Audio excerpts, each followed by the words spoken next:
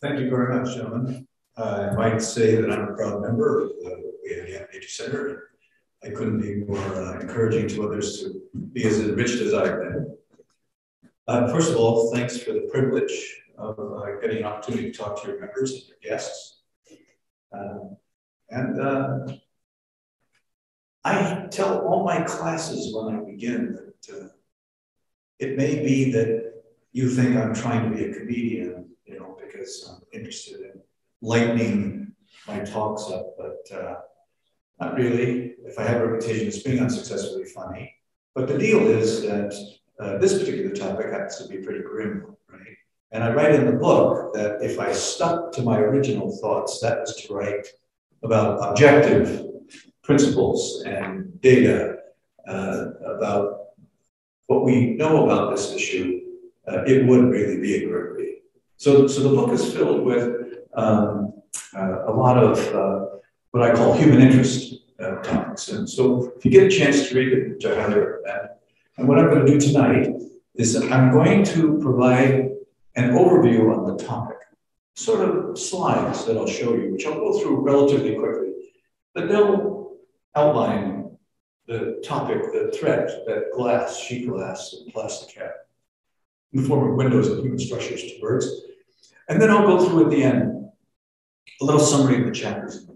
And some of it will be a review, and some of it, hopefully, it'll stimulate me to remember something that I didn't talk about in the overview. So I have a lot of, and by the way, I write in the book at the end, who knew people who write books and want to get them published in a very high image publisher, like even Island Press or Simon and Schuster or Harcourt and Houghton Mifflin. You have to have an agent. They won't talk to authors. And actually, people who told me about this recommended some agents, and I contacted them, and I thought, they would be eager to publish something about this topic, having such a wide reach around the world. But they said, no, they didn't think any of these big name publishers would be willing to invest in that because they wouldn't get any return on their investment. But they said, this is a perfect topic for a university press. So I had again some contacts, and I contacted university presses, and I got the same thing. We just don't think we're going to get our money if we invest in it. And this particular publisher, the one that this book is called Hancock House, is a very small publisher in Scurry, British Columbia. And they told me from the very beginning, because another author told me about them, that they believe in the topic. And even when the technical reviewers looked at my manuscript, they all said, hey, Dan, you got to get a higher image press. You can't go with these little guys in British Columbia. And I tried. And what did the little guy in British Columbia say? They said, oh, no, Dan, we believe in the topic. You go find yourself a higher image press. We'll release you from your contract. And I tried, with a number of different sources, and they all said, no, they don't think they're going to make any money on it, so sorry. And they agreed to publish it, and that's how I ended up staying with them. I said I was so grateful. Now, there are a lot of university presses. I could have probably spent my life trying to plead with them to publish it, but I decided that I've been studying this issue for 47 formal years, getting almost to a half century, and waiting any longer didn't seem like a good idea.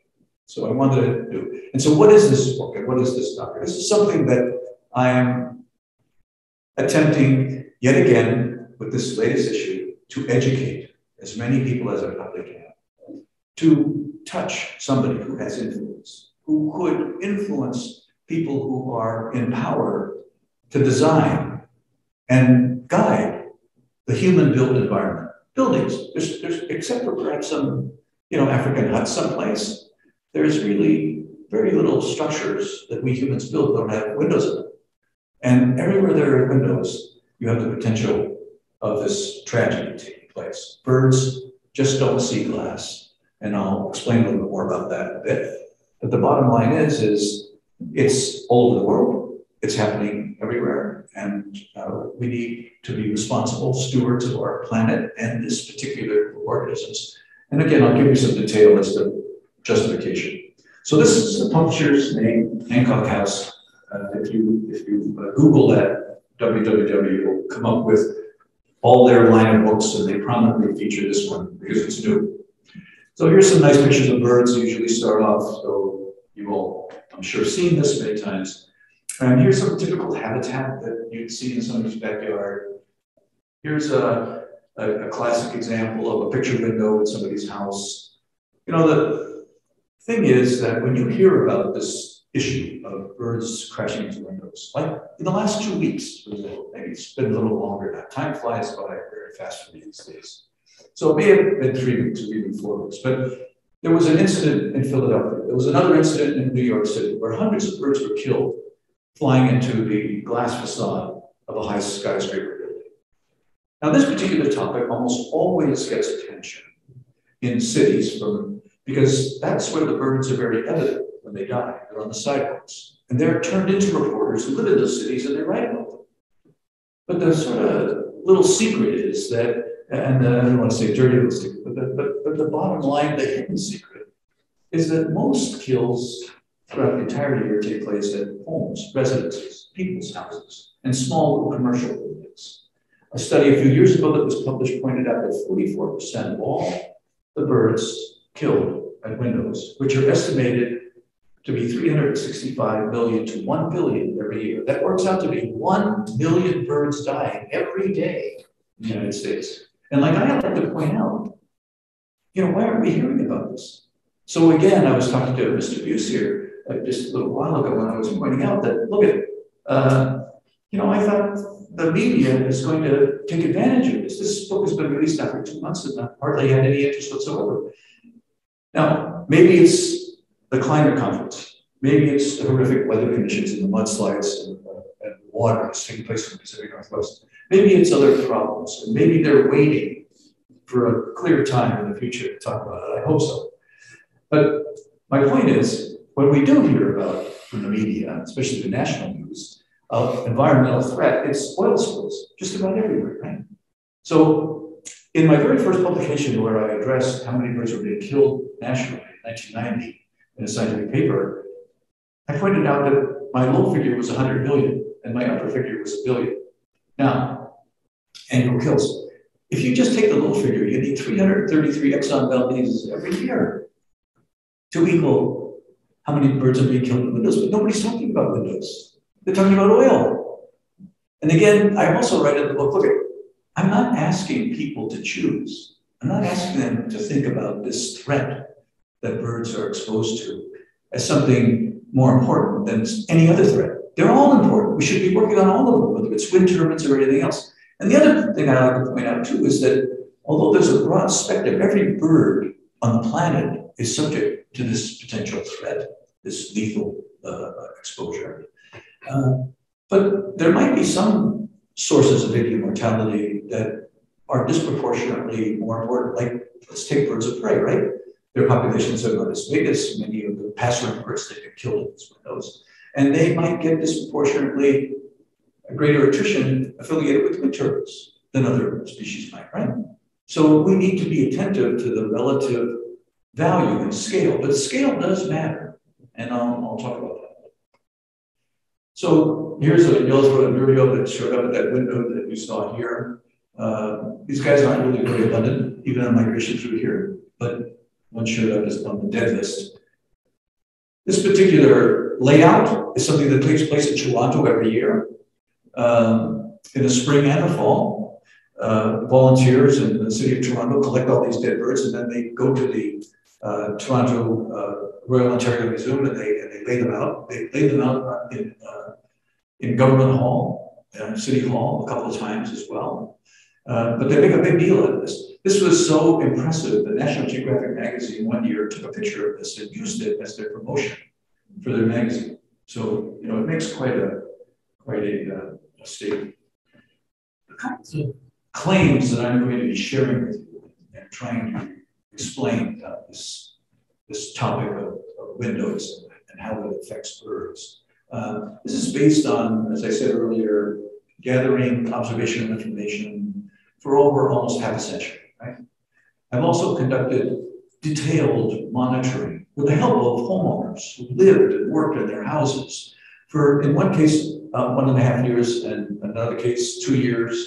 And in that particular piece of information, I was able to ask questions about, does it matter about the orientation of the window and where birds get hit? Does it matter about the season of the year? Does it matter about the time of day? You know, when do these events occur? And the people that lived and worked there, because that's what happened. These people volunteered because they worked in their homes. They were writers, brothers, and we numbered all their windows and we monitored every strike that took place. We did relationships with bird feeders and other things. So there was a lot of detailed questions you could ask about the natural history of events of these animals and how they're being affected by this character of these windows. And then experiments. Experiments were very important to confirm that birds really behave as if windows are invisible to them. Also, experiments were important in trying to address deterrents. What could we do to prevent them, right? So this is all some of the fundamental work that went on.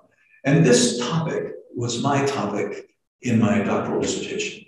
So I started studying this formally in January of 1974, and I finished my degree in 1979, and I've been writing about it ever since. Again, in the book, I don't make a real big deal about this because some of my technical editors, when they're looking at the original manuscript, interpreted some of my explanations as sort of sour grapes. What do they mean by that? Well, you know, I was pointing out that the struggle to get my colleagues that were the main editors of these ornithological journals, you know, they would turn my manuscripts back and tell me that this topic was unsuitable. And it would bother me because I thought, as a student, I was told that everything is suitable for scientific inquiry, but not this, apparently.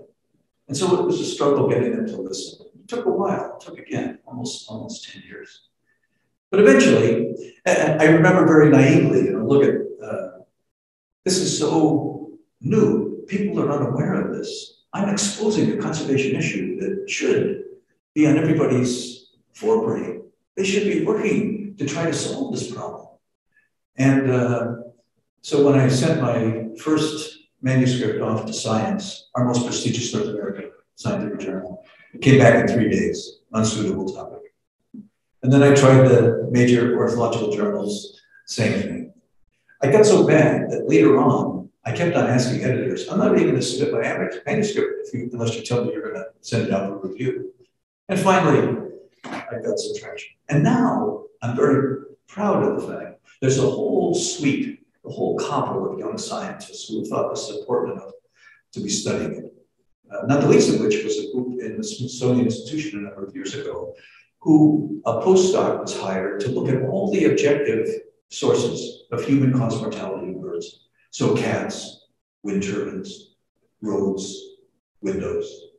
And they came up with a number of manuscripts. And, you know, in science, we always learn and experience. If you build a better mousetrap today, the guy who built the one before you was forgotten. And so, mercifully for me, I've still managed to hang on because the things that I published and the new reports that are coming out tend to continuously validate what my original findings were. And so what were they? Let me read you. So here's the cast of characters, a million a day. Well, you know, 12.5% of all the birds, 10,500 species of birds thought to be in the world. 12.5%. Why not the rest of them? Well, most of them don't live in the non-human dwellings, right?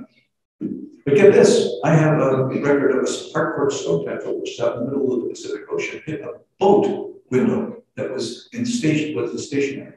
So again, I argue over and over again that wherever you have birds, wherever you have glass, you have this potential mortality factor.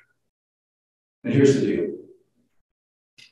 As I remind everybody, we're not them and we never will be.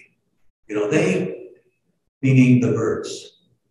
You know, so what do we have to do? We have to rely on studies that have revealed the details of their visual systems. What's the wavelengths of the electromagnetic wavelengths that their visual system and their brains can see? How do they respond to it? What about the placement of the eyes on their head? Does it matter that they are looking more laterally? Some species are looking more in front. Of course it matters. And what is the range of visual cues that they're able to see that we don't. And ultraviolet light, for example, is a classic example. Your lens absorbs ultraviolet light, the bird's lens lets it go through, and it has a cone cell on the back of its retina that has a special pigment that picks up ultraviolet light. And the other more important thing, in addition to knowing about the details of the visual system, is their behavior. How do they behave around windows? And what do we do to the windows to try to transform them into barriers that they'll see and avoid?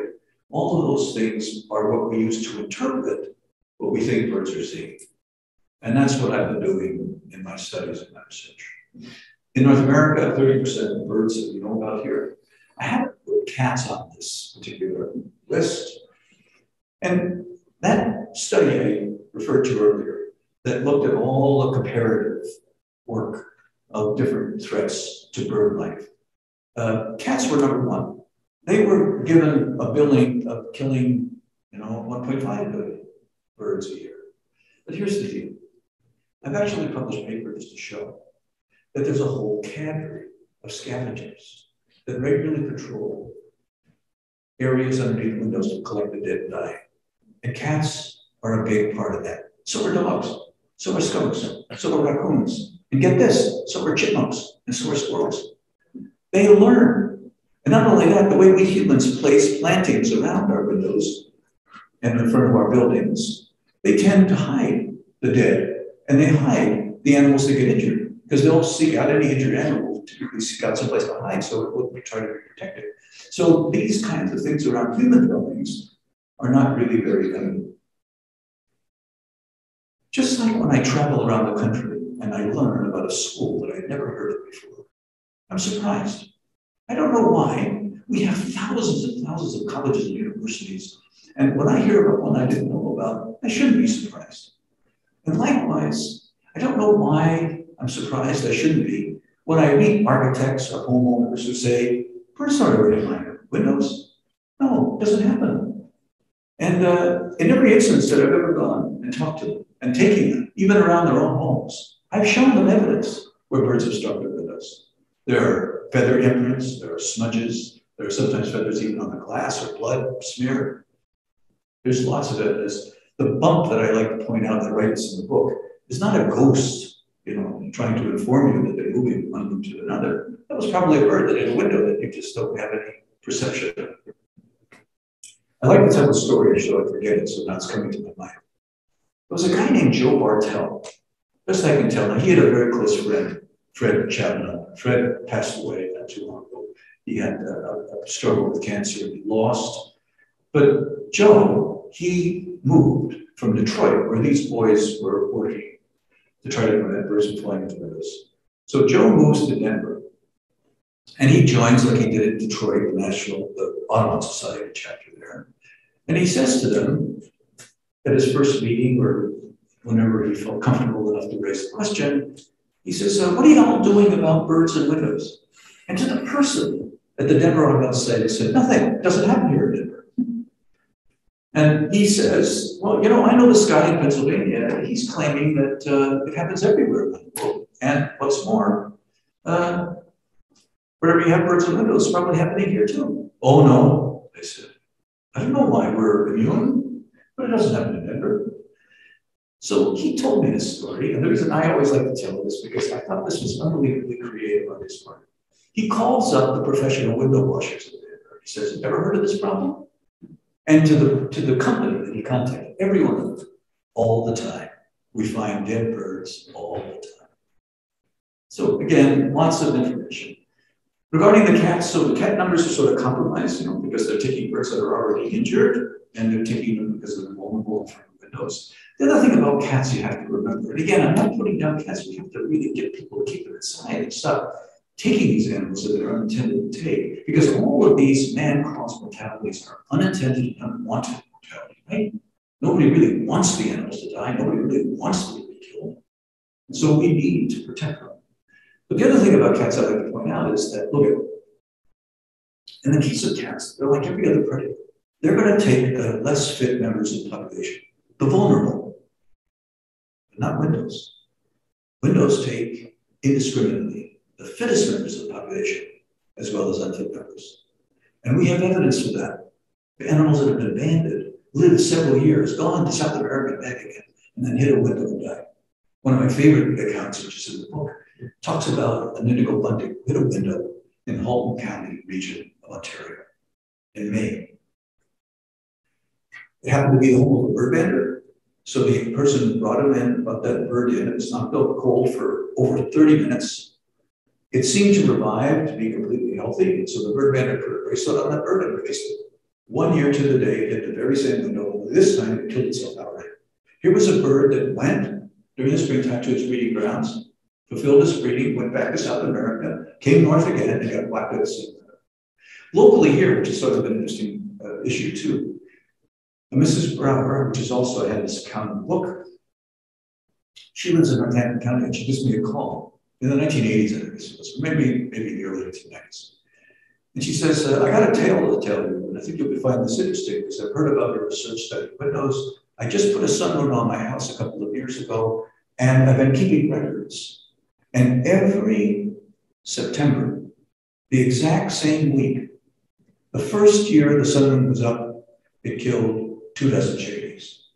The next year, it killed 10. The next year, it killed 7. The next year, it killed 3. And then there was no chickadees.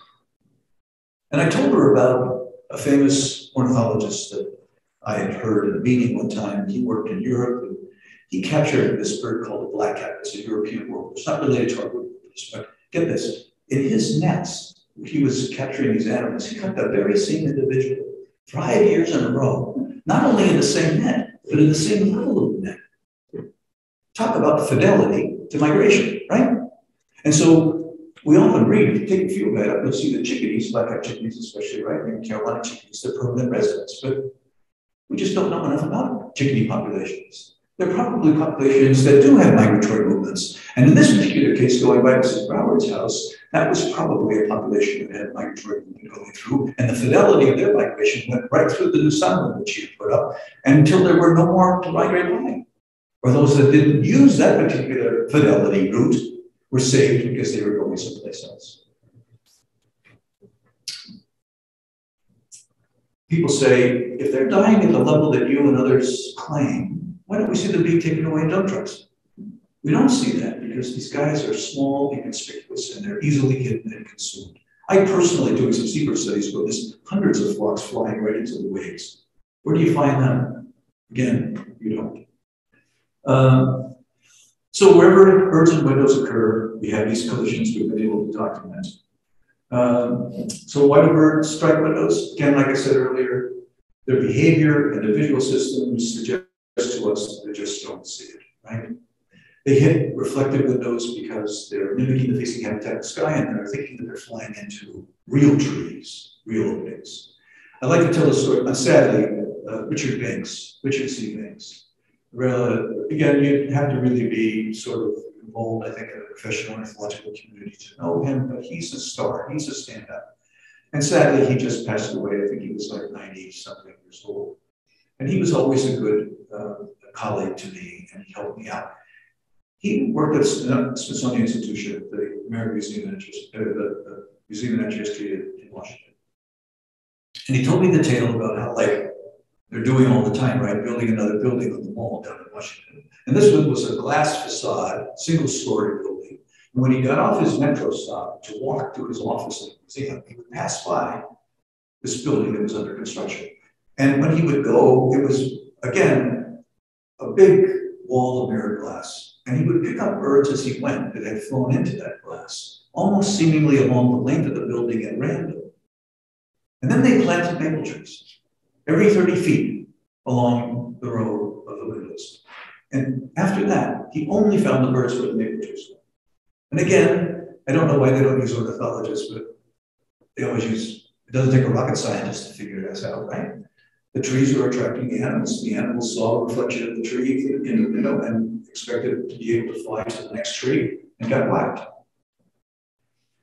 This particular window right here, this is a perfectly clear pane.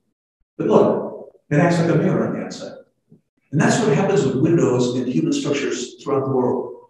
A perfectly clear pane covering a darkened space, interior space, will reflect like a mirror on the outside.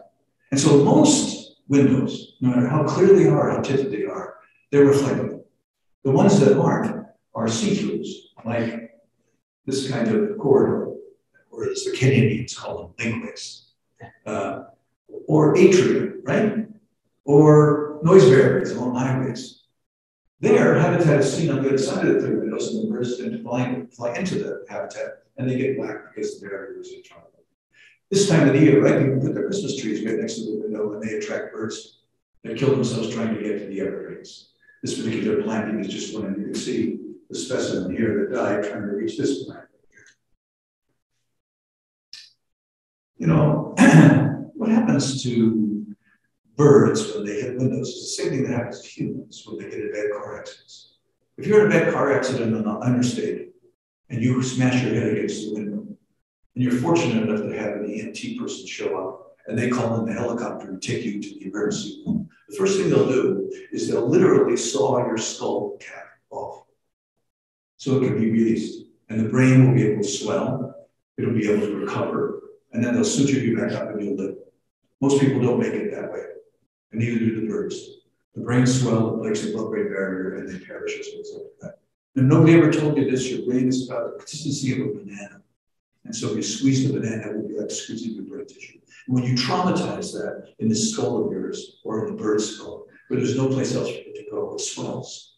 And this causes the kinds of injuries that you see birds, you know, they're laying on the side, even if they survive a strike or opening and closing their mouths. What they've done is they're causing pressure on their cerebellum, which is one of their most highlighted brain structures that coordinates their movement and activity and breathing and other things. And you can predict again the kinds of physiological responses these animals would have if they're injured like that. Those homes that we monitored for all those years, they were able to tell us how many times the bird died outright and how many times they flew away. And the answer was 50%. And we don't really have any real knowledge about the 50% that fly away, how many of them survive. You know, we're still searching for a way.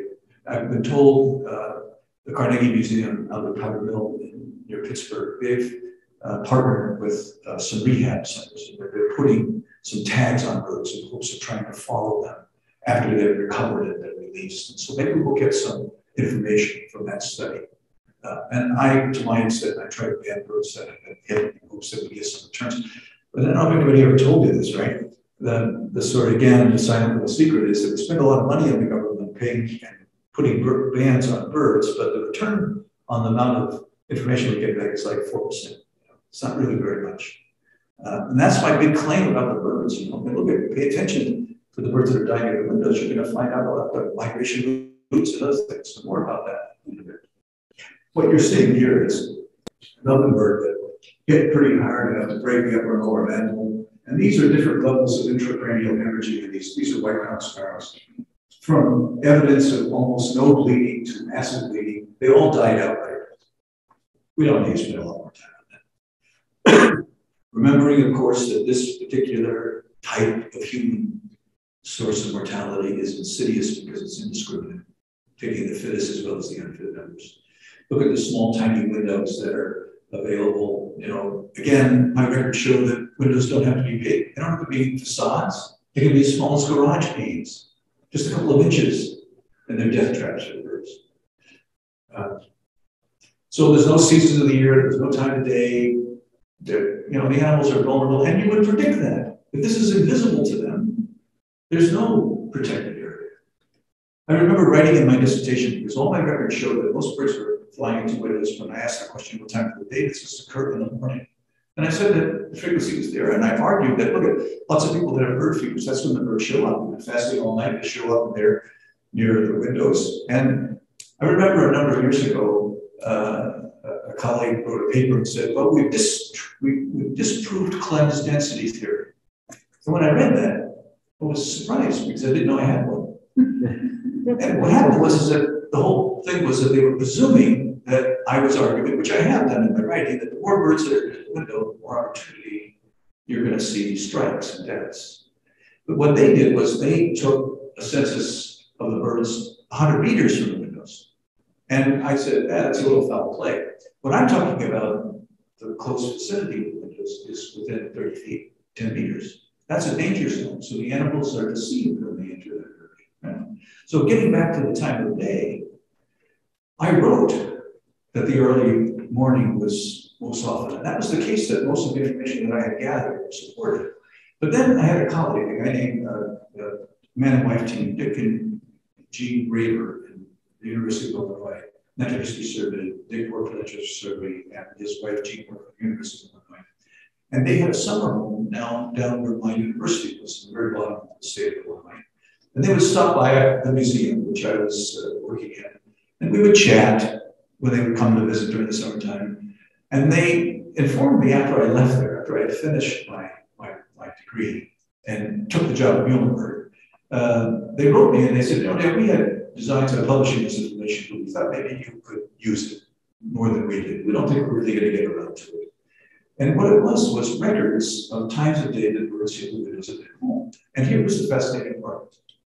They were able to document that most of the kills and the strikes occurred at their home between 12 and 1 o'clock. And here I was telling everybody most likely in the morning. But in their community, they were so astute at keeping track of the birds and their movements, is that the flocks of birds would move, because in that particular community, just about everybody fed birds.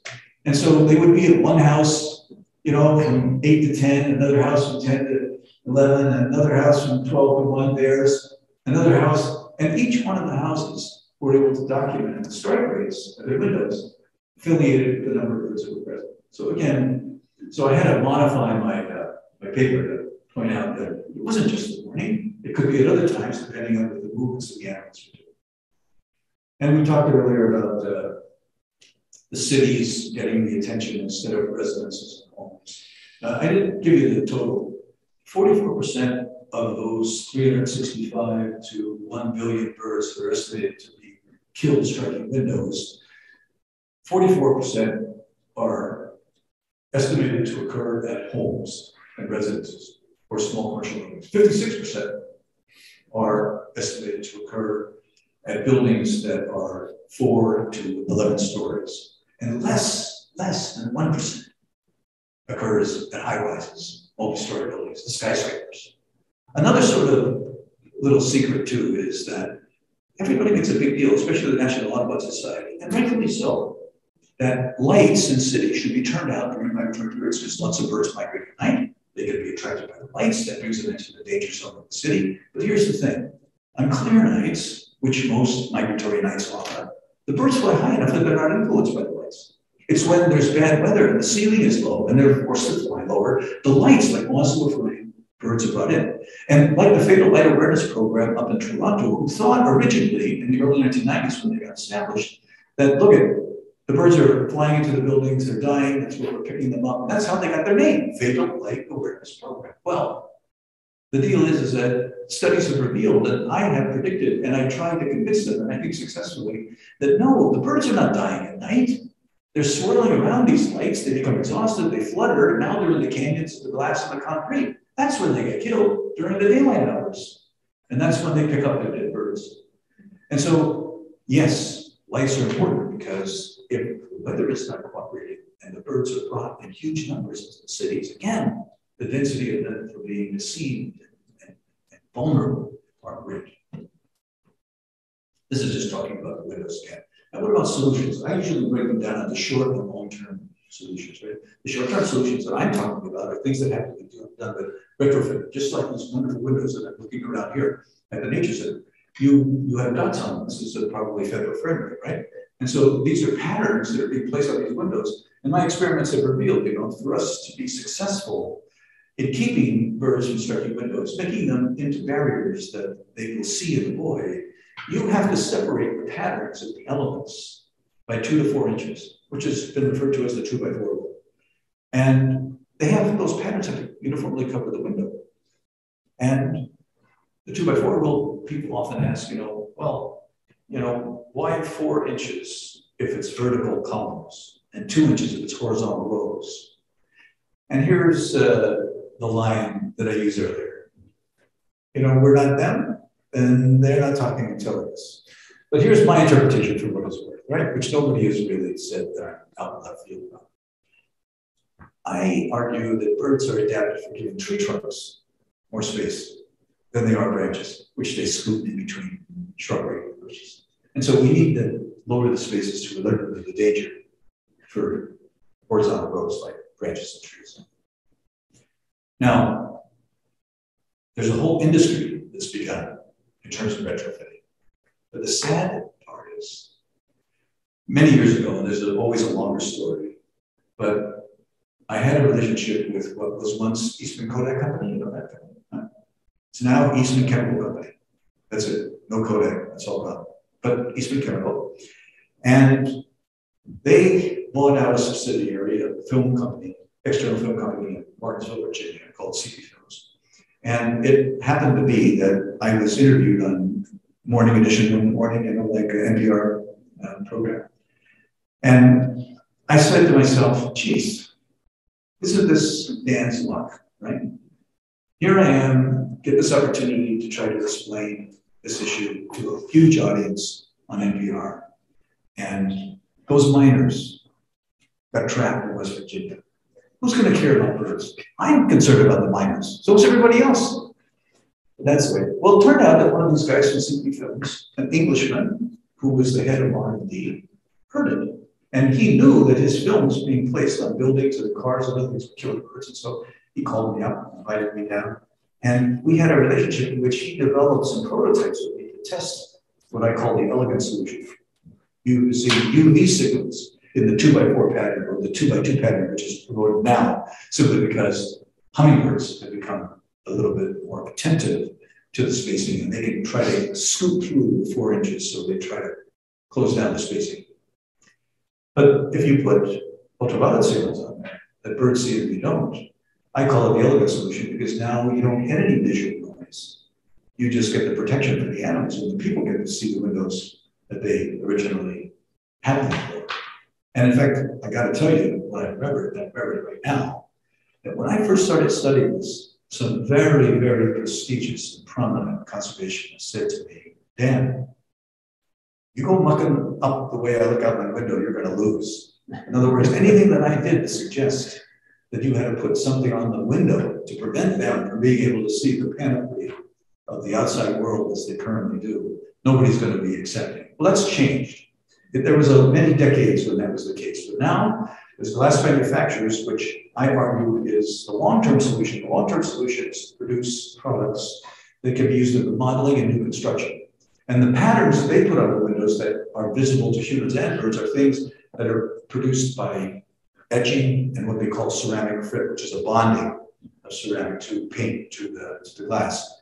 And it gives us humans a frosted effect, right? But it could be anything. You know, the pattern elements could be lines, it could be diamonds, it could be dots, you know, like these patterns here. And they work, right? And so there is this growing group, the Walker Glass Company in Montreal, Quebec, and Guardian Glass in Michigan, and a number of other companies that make pretty glass are selling it as bird-safe glass for remodeling and construction. So that's some progress that's being made. And I call it a long-term solution because you're dealing with new construction, right? And the life of the building is going to help as opposed to doing it. And now, what's the story with the CP Films people at Eastman Chemical? They won't produce the film. I found out it's successful.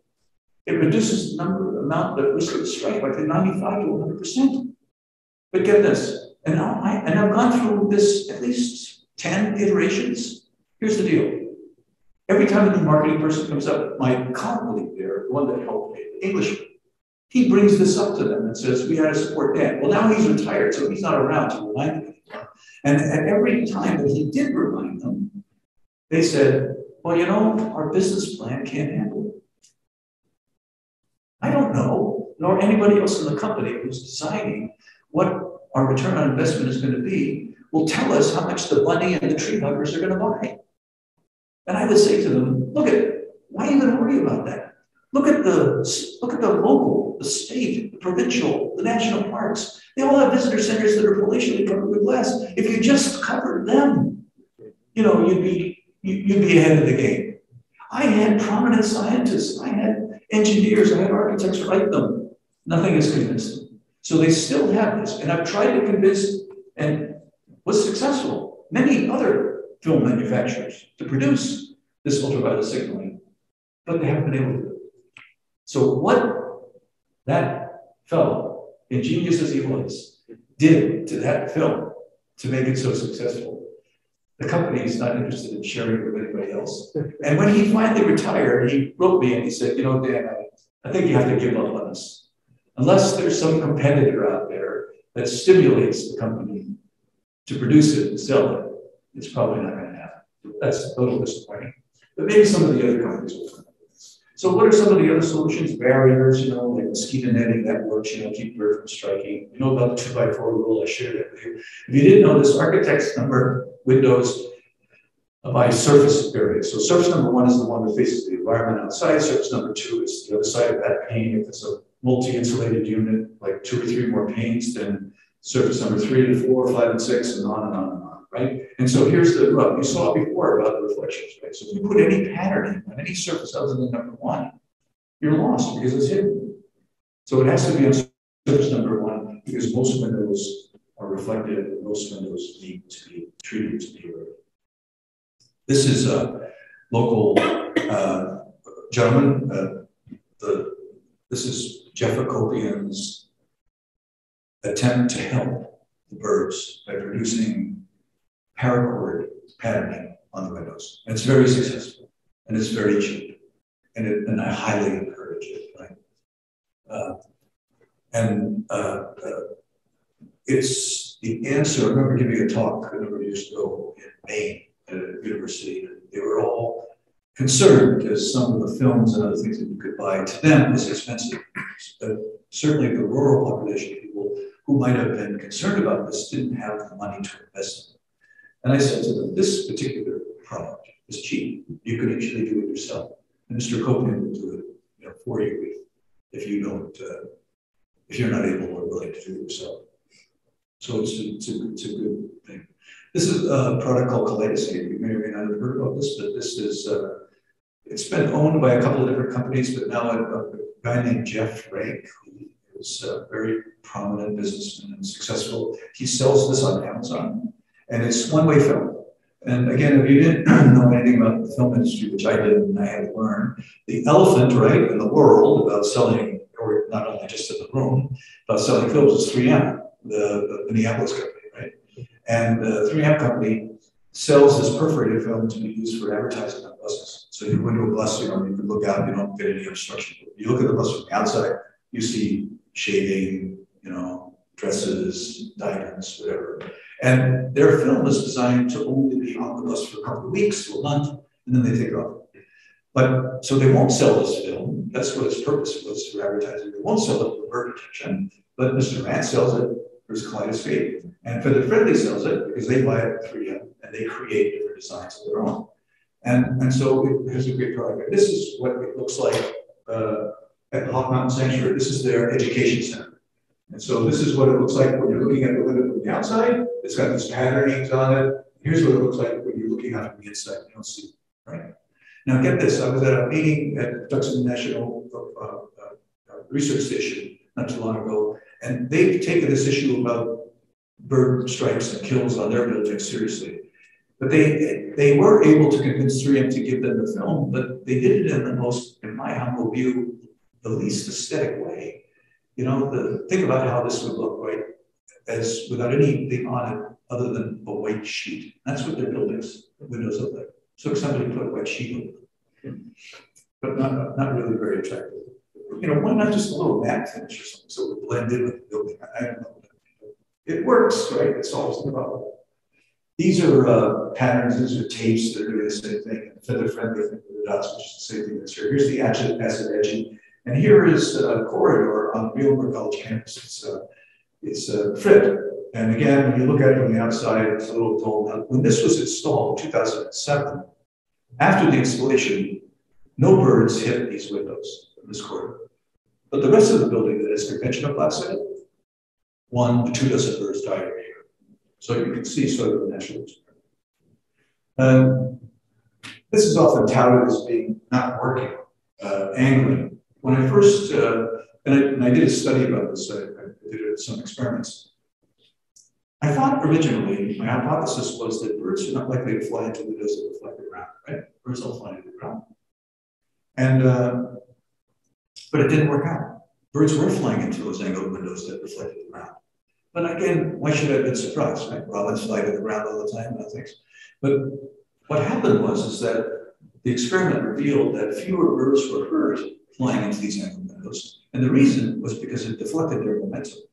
And it didn't hit them as hard, and it didn't cause the injury that others would. If you didn't know this, in the 1950s, there were a group of European scientists who started a field called ethology, the biological study of the heat. And in 1973, three of them, Carl von Frisch, Nico Tinbergen, and Konrad Lorenz, were given the Nobel Prize. Now, Nobel Prizes are not given to scientists for information about animals. It's only for advancement of humans and human knowledge. But these guys were given the Nobel Prize because of the work and what it revealed regarding some of the most powerful things that we humans deal with and shape our lives. How do we come to our faiths? How do we maintain them? How do we learn and guide our children from the very beginning? What sets our character in line? Well, studying these other animals revealed that for us humans and the power of that message and what it meant for interpretation, not from psychology or other things as well, earned them, according to the Nobel Committee, the Nobel Prize in 1973. And one of the studies that one of them did was to show that silhouettes, as they interpreted, a hawk silhouette was innately causing fear in other organisms.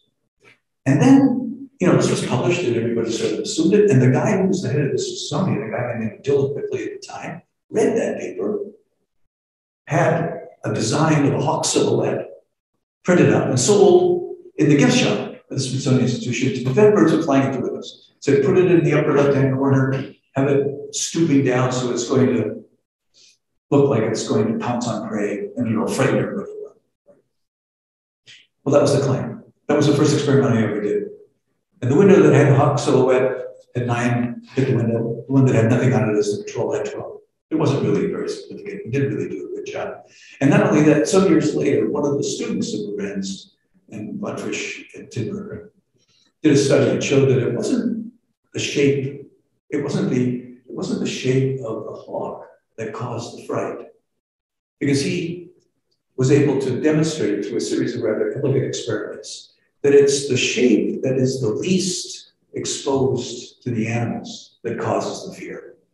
So what they used in his experiment was, like if you take a silhouette of a goose that has a long neck, right, and a short tail, right, and it's moving so the long neck is going forward. If you turn it around and have the sort of short tail and the long, the short head for what was the tail for the goose, and now the long tail, which was the neck of the goose, and that's going forward, it looks like a hawk, right? So he was able to show that if he made the goose silhouette the rare flyover to the animals that were his subjects, they got frightened. It was whatever was rare to them. So it was sort of concept oriented, right? It really wasn't innately fearful of the hawk. It was innately fearful of rarity and difference. So sort of mean. And there's another story about that. This guy who did this study, he's now, he's in his 80s, and he was a professor for the University of Maryland for many, many years, and he moved back to Austria, which is where his home was. And he contacted me years later about this very study. And he wanted to use my work in the windows and the experiments that I did, because he was revisiting some of his experiments. And again, that's another story. There are decals that you can buy. The trouble is that these decals, like alert, window alert, and some of these others that have rather bizarre visual ones here, they're expensive. And so they only work really effectively if you do the same thing that you did with these dots, separate by 2 to 4 inches. But if you do that, it prices them sort of out of control. So they tell everybody who buys their decals that you could separate them by as much as 3 feet. That happened out in Brookhaven, Long Island. But then, what was it? One of the big life insurance companies sold their campus to the township of Brookhaven. And they were very proud. They had bought all these maple leaves and they put them on their windows and they said, we have all these tragedies, kills all the time. And we put these leaves up and they all went away. And I said, yeah, well, you know, are you following the distances, you know, the 2x4? Oh, no, we just use it what it says on the package. They have to be separated by 2 to 3 feet. And so I said, well, I'm convinced. Can we take, I went out there, they invited me, I visited, we walked around, found all kinds of dead animals, you know, skeletons, birds. You know, it's not going to work unless you separate these things so that you uniformly cover the window and the animals can recognize this area as a very unique way. This is a bird feeder study that we did showing, seems counterintuitive, the closer your bird feeder is to your window, the more lives you'll save. A bird only needs to be a little over a meter, 3.3 feet away, and it can build up a momentum and kill itself outright. And so if you put it within a meter, then the bird can come and go, and even if it strikes the window, it does so with less momentum to hurt itself. People have written, boarders have written, well, Klem says you can have it within 3 feet or greater than 30 feet. No, the 30 feet part, my experiment just stopped there. Because I couldn't really imagine people putting bird feeders beyond 30 feet. You don't put the feeder out so they can see the birds. 30 feet is great out there. So the bottom line is that if the feeder attracts animals, so that it enters that danger zone of 10 meters, 30 feet, it's still a potential hazard. Okay, here's the elegant solution. This is what ultraviolet patterns look like on the window. Here's a window in sunlight, and here's a window in shade. Again, the ultraviolet reflection from the sun is not as powerful in shade or early in the morning and dawn and dusk. It's the most powerful at noontime, like in this direct sunlight thing. But it's prevented. It works. All right, so that's the overview. How are we doing on time? It is 7:59. Pardon me? 7:59. Okay. Well, we got started a little late, right? Yeah. So I'll just, again, most of what I'm going to talk to you now about is what's in the book, in terms of the summary. So this first preface, I'm talking about the purpose of the book, and that is every citizen on the planet needs to be convinced. And my whole hope is that unlike what's happened up to date, we're going to be able to try to capture a critical mass of the general public that's going to impress and really force our building professionals, our architects and our developers to take this seriously and make our buildings safe for the animals that we care so much about. In the prologue, I talked a little bit about me and how I got here, 47 years of studying. This was my doctoral dissertation, as I showed you earlier, and this is just a graph that shows you what's happened over the years and the number of papers that have been written to document more and more about this. And again, most of these are from young scientists. In chapter 1, I'm talking about who makes the glass, how much of it. We didn't know this. There are about 5 manufacturers that are located the world over that make glass from scratch. There are thousands upon thousands of other glass manufacturers that buy this raw product and change it in ways that make their product unique, and they sell it, right? But there's only 5 really that make it from sand, oxygen. Windows started replacing into heated buildings about 290 current era at the time, and they're probably killing birds ever since. And in chapter 2, I'm talking about why do birds hit windows here. We're talking about the fact that they're invisible to it. That's the way they behave. They just don't see it. An unkind way, and a short little flippant response when people say, well, why do they do it? Well, they just don't see it. Stupid. They might be stupid. You might think they're stupid, but they just don't see it. It's no fault of their own. They just don't have the ability. And here we already talked about the relative attrition rate. And let's just talk about chapter 3 and chapter 4. I provide evidence, all the observational data that I've collected, and that's another thing too. I've been saying in class today, it's sort of a shame that Dr. Fauci is always talking on the TV about data being collected for this, data being collected for that. Why doesn't he just say evidence, or information? It might not go over so haughtily to all those people who find whatever he says and whatever anybody else says to be offensive. Just tackle things. So here, we talk about the experiments, we talk about how I came to determine the 2x4 rule and so on. And here I talk about what I already shared with you about the debts of birds. And then the valuing of the debt, I mean, people are as good as the deterrents are going to be spreading and accumulating. There's still going to be many who are not going to believe it. You probably think it's a conspiracy theory. Whatever it is, birds are going to die. So turning those birds into museums so they get used to studying form and function, and being attentive to the migratory routes that I said earlier. Like, for example, here, paying attention to the birds, Lincoln sparrows and ground creepers are, they're a great find. They're pretty rare. You can find them, but not without a great deal of luck and searching.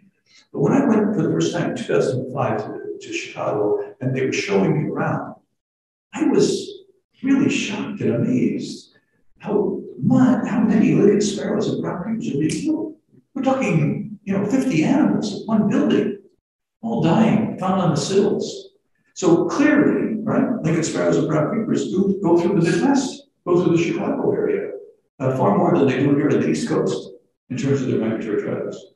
The other thing, too, that I'd like to point out, sort of a genius thing, for many years, we never knew where the endangered species turtles were or spent their non-breeding system. We know it's in the Bahamas now, and we knew it before I came up with this little ditty of mine. But if you took a straight edge and put it in the breeding grounds of northern Michigan, where the Kirtland workers, and you run it through the kill sites where Kirtland workers have died flying into windows in Ohio, it takes you right to the non-breeding area in the Bahamas where the Kirtland's were percent. So people, again, were attentive to that. They probably would have been able to discover those Bahama non-breeding grounds a lot earlier. And the other thing is that I'd like to point out is that in El Salvador, right, in the country, in San Salvador City, this white-bellied emerald, which is a type of hummingbird, that was the first time it was ever recorded in that country. It was killed in a window, right? So being attentive to collecting specimens and being around windows can have value for our natural history of examples. And of course, the service. If you're a bird interest person, you know that pollination, bearing of acorns and other seeds, helping plant the forests, the symbols, that, like I like to point out, of course, what's the double peace, right? If you know anything about behavior, you know anything about doves, they're anything but peaceful. So, but, to us, it's a symbol. We use it. So there's other things too. So a lot of aesthetic things and a lot of value, a lot of cultural relationship with birds. This chapter, one of the reviewers, if you go to the website for this book, I like it. His name is Paul Basich. He writes a sort of a blog, he and a partner of his from Massachusetts Audubon. And he reviewed the book to help him, to give some critical feedback. And he writes in his review, if you're an architect or somebody else, you're going to be tempted to go to chapter 9 to find out the solutions. But don't do that. He says, read chapter 8, because that's the history of the sort of little tales I've been telling you about, which I hope is of interest. Here's the 2x4 about solving a problem, and chapter 10 is talking about legal. Again, you probably are all aware, but we have federal, we have state, we have provincial, we have municipal laws that require bird safe buildings. Or worse, maybe you've never heard this, but the Fish and Wildlife Service will tell you every time they get a chance. If you're any way connected with the unintentional killing of a single protected bird in North America, and all of them are protected except for 3 species that have been imported, you're subject to fine, even imprisonment. But who in the Wildlife Service, who's enforcing and arrest every citizen who has a home, who's responsible for the death of the bird? It's called incidental take. It's a big ticket item that's being discussed right now before Congress. And the former administration did away with it. The current administration is trying to bring it back because it has value. And my argument has never been that you don't need to arrest every citizen, but how about using the law to stop the 200 or 300 birds that die every day at some of the convention centers in some of the cities? And we should get them. Anyway, that's what this chapter talks about, the legal aspects. And this particular chapter, I give examples of letters you can write to media people, letters you can write to your congressman, letters you can write to architects and developers to stimulate their interested, give them some information as to why they should act in making our buildings safe for birds. I also give an example of an ordinance, how you can use a municipality to write an ordinance to protect birds by forcing the architects to build buildings that are safe for themselves. And this last chapter, I won't go through much further. This is about all I want to share with you, an ending spot. Is a little tale about some of my technical reviewers who said, you know, Dan, you have to end this book with some little twist, something that will capture the reader's attention. So this is what I came up with. I don't know if it's any good, but you don't have to know that. I'll just tell it to you. I said, think about a population. It could be birds, it could be anything really. And think about the fact that there's a force that's killing off members of that population. It's taking the leaders as well as the common citizens. It's totally indiscriminate. And the people, or the individuals who are within this population, they have no way of knowing or determining what this force is and why their neighbors and their leaders are disappearing. Along comes an alien visitor and sees what the members of the population cannot. They see and they can deal with the force and they can eliminate it and they can protect the population. So I end by saying, think about the force as the windows and think about the saviors as the humans. Remembering that these birds really, they have no voice. They have no way to protect themselves. We're their only hope. And so that's the whole point. That's the whole point of the book. And I don't know why I have to do this today, but I have to point out to the publisher. I really don't give a rat's tail about how much I'm selling books or how much would go in terms of the monetary gain. I don't really expect to get anything, but the thing is done for the cause. Again, unintended, unwanted deaths that we consume. And finally, this isn't climate change. There isn't a big conference to get people together to try to figure it out and solve it. We really don't need it. We know what the solution is, and we could do it tomorrow if we had the will and the intent. And so that's what I'm pleading for. I'm pleading for people to get the will, do the action, and stop this. And again, if you didn't see it, if I didn't mention it earlier, let me remind you that a famous study quoted by just about everybody today that's interested in bird conservation was published in 2019 in Science by a whole host of authors, of which I was not invited, but it's okay. I'm not offended. And what did it say? From 1970 to the present, 3 billion individual birds have been lost to the North American bird population. That's 29%, close to 30%. And windows, turns out, the authors identify it as one of the principal causes. So maybe we can work together. Thank you for your attention. Thank you for your interest. And if I went over, I'll understand if I'm never invited back again. But I'm still proud of my motion.